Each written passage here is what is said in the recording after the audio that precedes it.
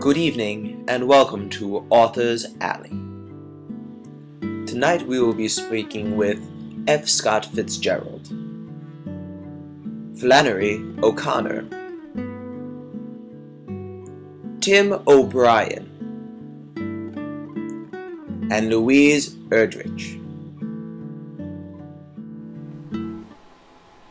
Good evening. Tonight we're with F. Scott Fitzgerald, author of Babylon Revisited and The Great Gatsby.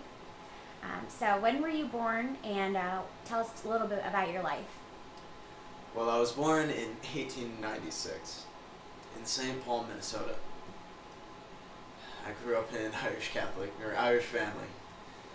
And we were Catholics, so a little rough in the beginning, but grew up pretty fine.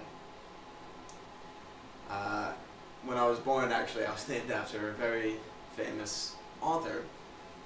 I was named after Francis Scott Key.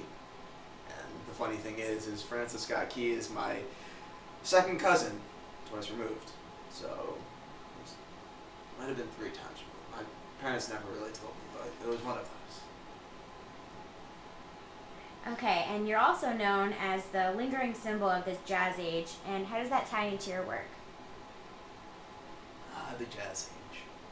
Well, I did a lot of my writing during the Jazz Age, which was early on in the late 19-teens after World War I, and the 1920s, just before the Great Depression, which, as everyone knows, was murder for all of us. But I did a lot of writing in 1920, 1922, and in 1925 I came out with my greatest work, The Great Gatsby. And in that time I fell in love with my beautiful wife, Zelda. And a couple of years later we had our glorious kid, actually named after myself, Francis Scotty Fitzgerald. Can you tell us a little bit about your later life? My later life, once the Great Depression hit, I moved out to Hollywood, California, hoping to find that I might be able to make it again as an author. But I couldn't let go of the Jazz Age that I grew up in, that I was writing in, that I loved so much. So as I continued writing, I continued drinking a little bit more. And helped my alcoholism that I've had since college. And as I got older, I got a little more sickly and came down with tuberculosis. And at the age of 44, I passed away, leaving my wife and son. My son was only 19. Okay, thank you so much for your time.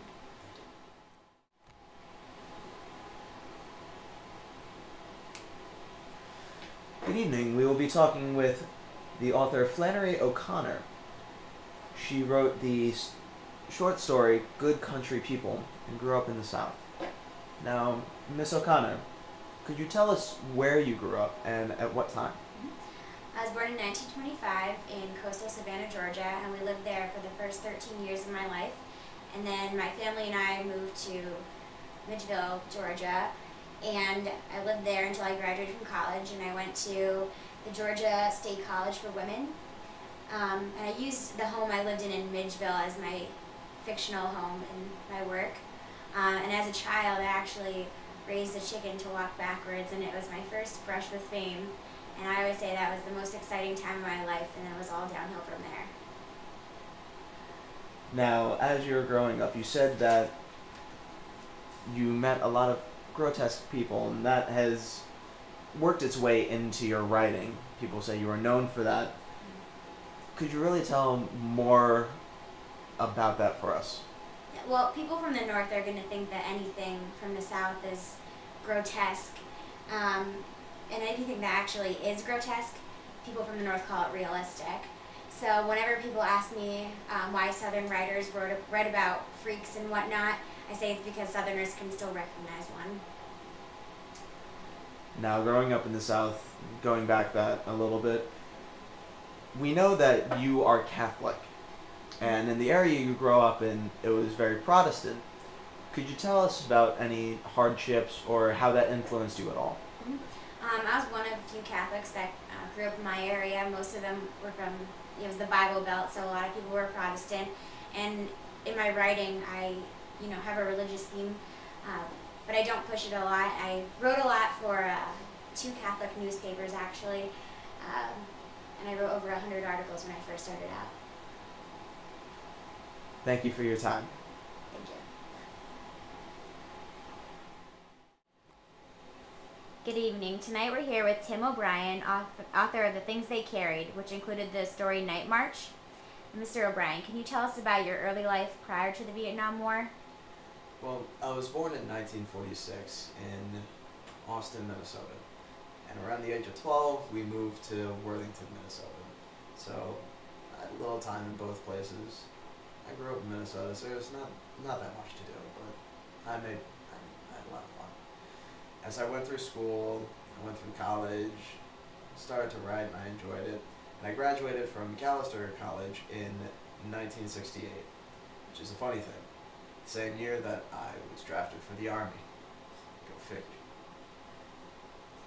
Okay, and can you tell us about your involvement in the war and how it affected your work? My involvement in the war was I was in the Army from 1968 to 1970, but I was only in Vietnam from 69 to 70. I was a part of the unit that went through the My Lai massacre, and that was about a year before I actually went overseas. So I got to that area and it was very hostile. I didn't understand why until one of the unit members turned to me and said, "Hey, we're the guys who kind of mess things up around here." So after that I was like, ugh. So after 1970 I was pulled out and shipped back home.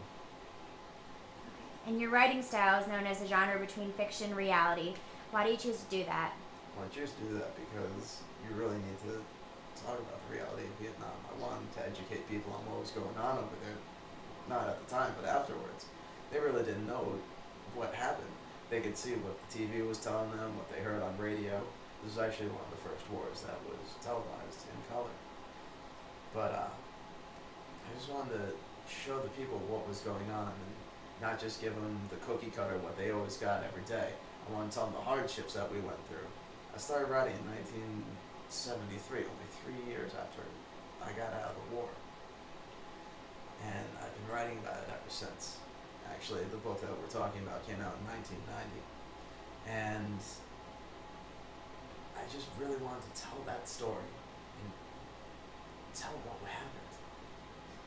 The real part is what went on, and actually some of the people I mentioned, but the fictional is changing around their names and some of the places that we were in, and giving people backstories and feelings. Okay, and can you just share with us one of your most famous quotes? My most famous quote that I know of, people always say it to me, is though it is on, you are never more alive than when you are almost dead. Okay, very interesting. Thank you so much.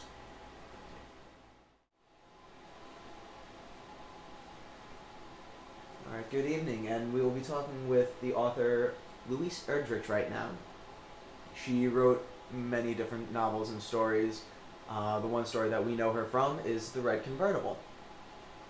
Miss Erdrich, where and when were you born? I was born in 1954, and I was born to German American and Native American parents. And I'm actually a member of the Turtle Mountain band of Chippewa Indians in North Dakota.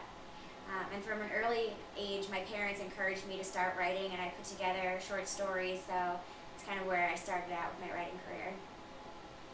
Going along with your writing career, you said you wrote a lot in college. How did that affect you in some way? Well, I went to Dartmouth, and that's actually where I met my now late ex-husband. He was head of the Native American Studies department there, and after I graduated, I actually joined him, and we co-authored some stories together. Now, you mentioned your late ex-husband. How does that tie into your writing?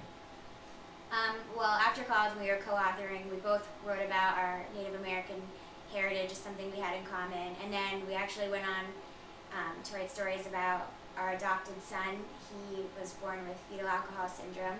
And so I wrote the story, The Broken Cord, about his struggle with the syndrome. And then most recently, I wrote a story about a Native American couple from different backgrounds and their struggle with divorce, and that's something I also went through when my husband and I had gotten a divorce. So I just try to write a lot about my personal life in my stories.